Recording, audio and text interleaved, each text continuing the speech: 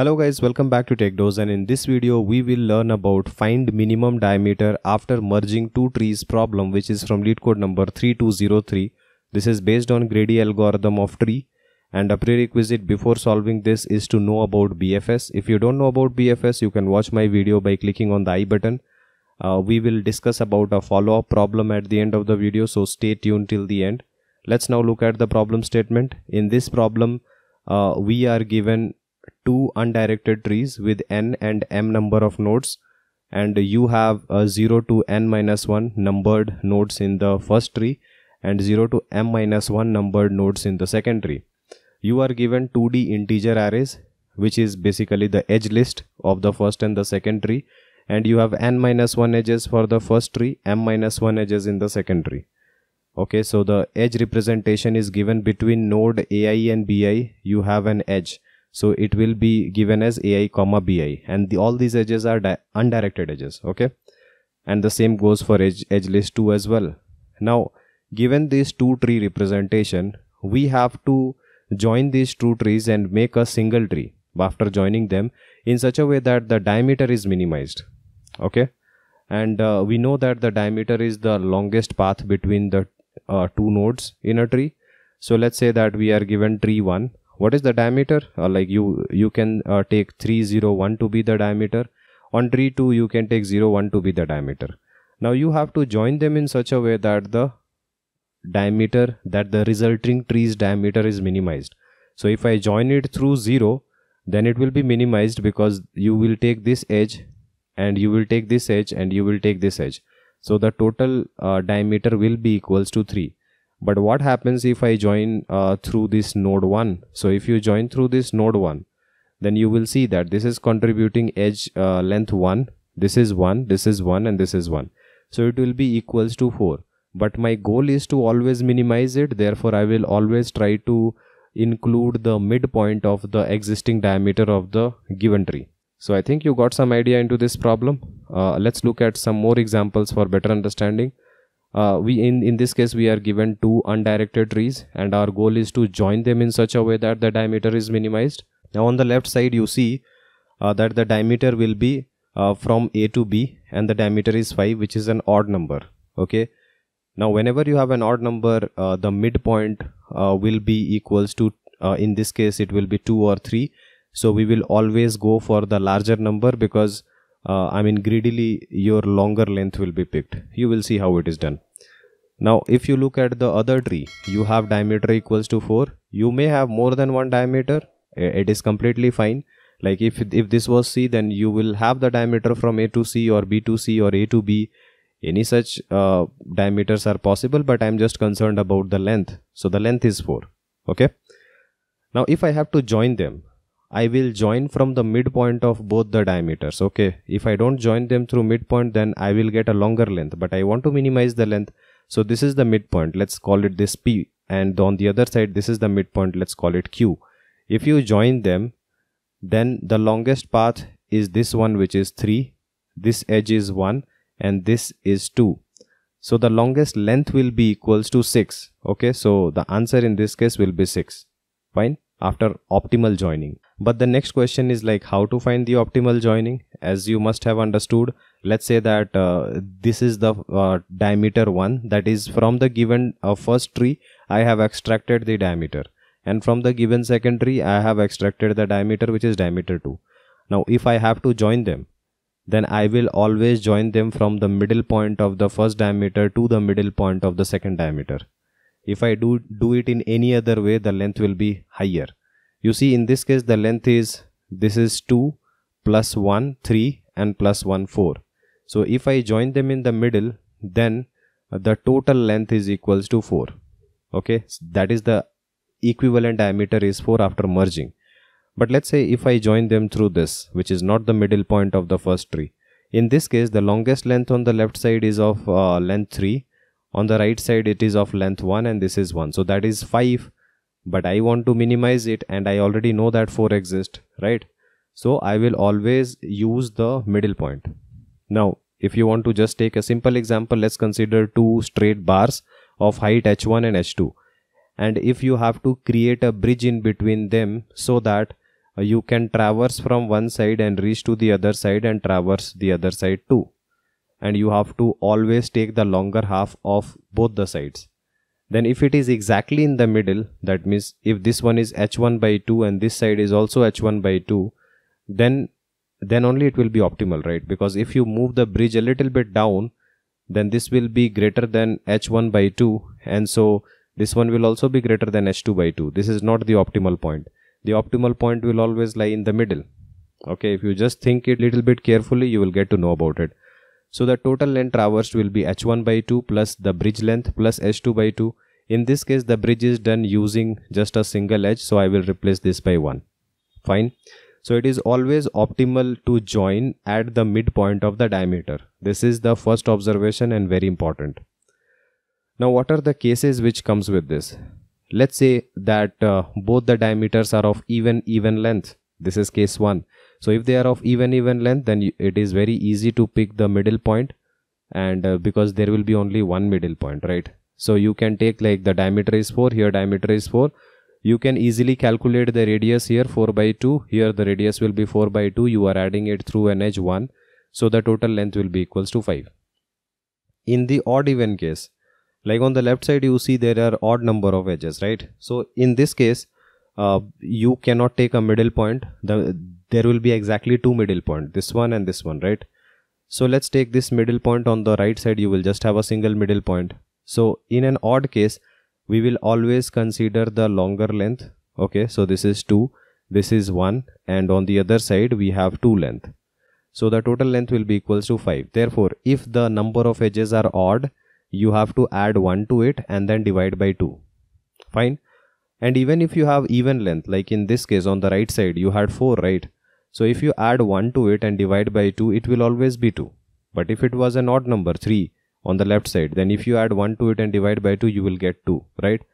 So you can just ignore if it is odd case or even case. Whatever is the diameter, you can just add 1 to it and divide by 2 to get the radius. Okay, so the radius is important. And similarly goes the third case, which is odd. So on the left side you have 3 diameter, so you can do 3 plus 1 by 2 and you get the radius 2. On the right side again you will get radius 2. So you join it in any way and you will get the total length to be 2 plus 2 plus 1, which is 5. So this length will be equals to 5. Now I hope all the cases are clear. Let's now look at how to find the diameter of the undirected tree. Now we can follow a greedy algorithm to find the diameter of undirected tree. The first thing you should do is choose any node in the tree. Let's assume it to be node A.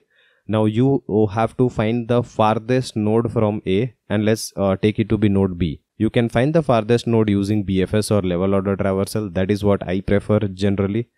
And the third step is to find the farthest node from B and count the number of hops. That is the number of levels using BFS. And that will always be the diameter. Okay, so this is the 3-step process. You might find this to be a little bit sketchy and you might not be feeling very comfortable. So let's look at the proof of it. Now, there are two cases. Whether the chosen node, that is initial chosen node A, can be on the diameter or may not be on the diameter, right? So let's take case 1 where your chosen node is already on the diameter. So we will choose a node A, right? And that is already in the diameter. I have marked the diameter with pink color. Now the next step is to find the farthest node from A, and that will be equals to C. You see that the farthest node from A is 1, 2, 3, 4 hops, that is C. So we will find C here. Okay. Now this is one of the endpoints of the diameter. Now if you find the farthest node from one end of the diameter, you will always find the other end of the diameter, which is B in this case, right? So this is how you know like what is the diameter hop. That is, you can do level order traversal and keep on counting the number of hops. This is case 1. Now in case 2, whatever random node that I had chosen may not be on the diameter, right? So that node is A in this case. So you have to find the farthest node from A. And if you find the farthest node from A, you will find B, or you can find C as well, right? So let's say that you found B. Right, so that is the farthest node, and this will always be the endpoint of the diameter again. And now again, if you try to do BFS, level order traversal, from B, and again finding the farthest node from B, you will always find the other end of the diameter, because What is the definition of diameter? The diameter is the longest length between the two nodes in the given tree, right? So the longest length from B, if you know that B is one end of the diameter, then C will be the other end of the diameter, right? And the number of levels here will be equals to the diameter. So this is the second case. So definitely your chosen node will be either on the diameter or it will not be in the diameter. There cannot be any other case. Now let's look at a general case and try to prove by contradiction. Now this is the general case tree which I have built. I have named the node here as A, here as B, and the third one as C. So A denotes a subtree, B denotes another subtree, C denotes another subtree. So let our initial chosen node be P. So this is our initial chosen node, right? I have assumed everything in such a way that height of A is greater than equals to height of B. Height of A is also greater than equals to the height of C. Now my statement is, when you have chosen any node, let's say P, then the farthest node from P will always be an endpoint of the diameter. Okay, in this case it will be either R or S. Now I will try to prove this statement using contradiction, and I will say that the farthest node from P will not be an endpoint of the diameter, and let's assume this node to be Q. The farthest node from P will not be the endpoint of diameter, and let's assume it to be Q. Now since height of A, height of A is greater than equals to height of C, don't you think that when you try to find the farthest node from P, it will not go into the subtree of Q, but it will always be better to take the left turn rather than taking the right turn, isn't it? Because you know that the height of A is larger than height of C. So if I want to increase my length of the path, then I will always prefer going to the left side in a greedy approach, using a greedy approach, and not go on the right side. Okay, so this is like very simple. Therefore, choosing the deepest node in the subtree A will always be better than choosing either B or C. So if I am coming from B, then I will always want to go to the A side rather than going to the C side, because I know the height of A is higher, right?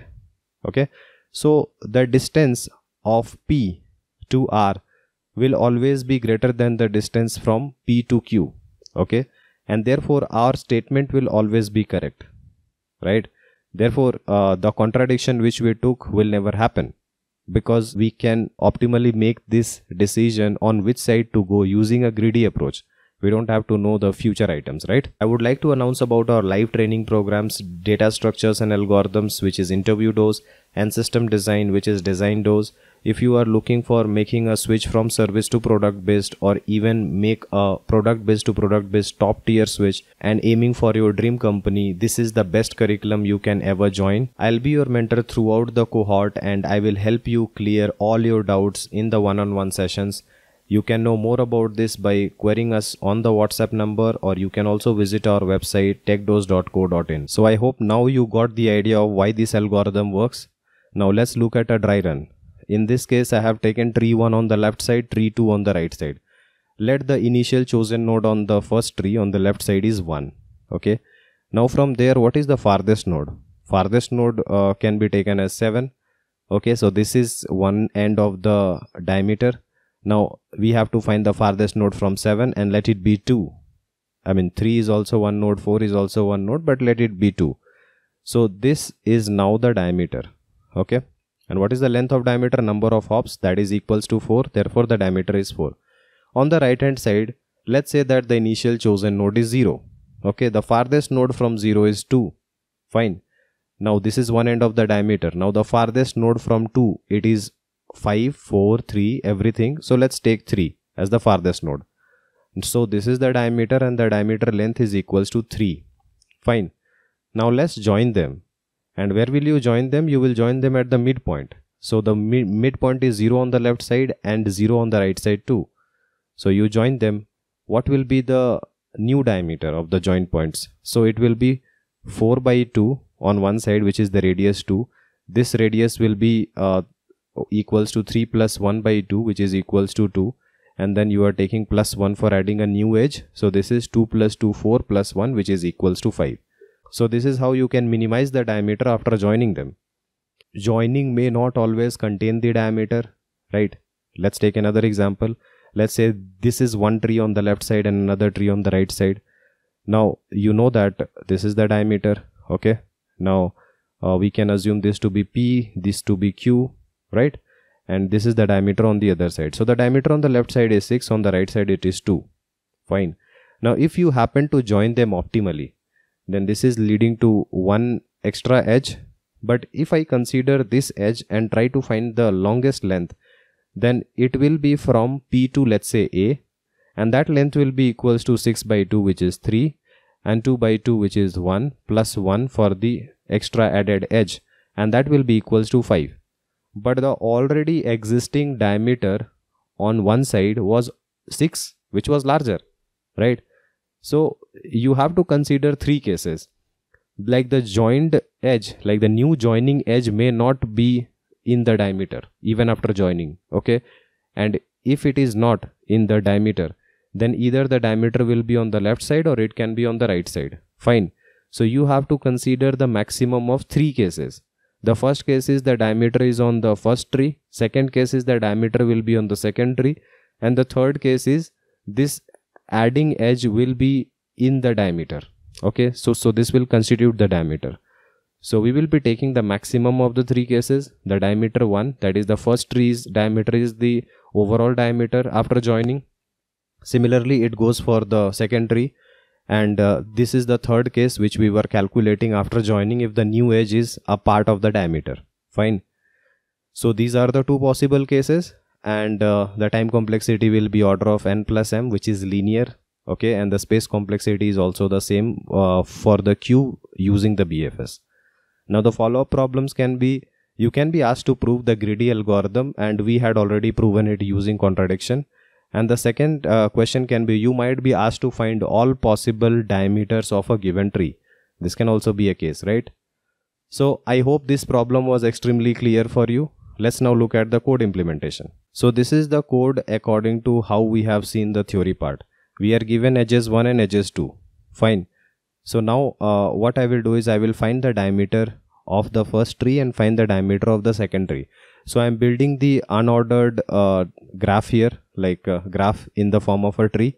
So I am using unordered map for it, and then I am calling the diameter function. Okay, I will show you the diameter function, but once you have found the diameter, find the radius of both the trees one by one, and then find this, like this is case of joining, right? After joining, if you include the joining edge into the diameter, then what will be the length of diameter? So this will be compared with both the existing diameter, and we will take the maximum of all the 3 options. Now let's look at how to find the diameter here, right? So in order to find the diameter, what I had explained to you is you need to choose a random node. And since the nodes were given from 0 to n minus 1 for the first graph and 0 to m minus 1 for the second graph, I'm just taking n as the past argument for both of them, right? So I will choose always 0 to be the starting point, and so I will just use a visited array and perform a simple BFS, level order traversal. And after performing the level order traversal, I am saving the last node, and that will be the farthest node from 0. Okay, so the last node now at this point will be one end of the diameter. Fine. So if I know that the last node is one end of the diameter, then you just have to perform BFS from the last node and find the farthest node from this last node, right? So after performing BFS, I'm also counting the number of levels we are hopping. Okay, so the count will always give one extra value, so I'm subtracting one extra value from here to compensate for it, and then returning the number of levels. Okay, so this will give me the diameter, and once you know the diameter, then everything else you can easily solve. So I think this code is very simple enough, and I hope you were able to understand the entire explanation. If you have any doubt, then please feel free to comment below, and I'll try to help you as soon as possible. Like and share our video and subscribe to our channel in order to watch more of these programming videos. See you guys in the next video. Thank you.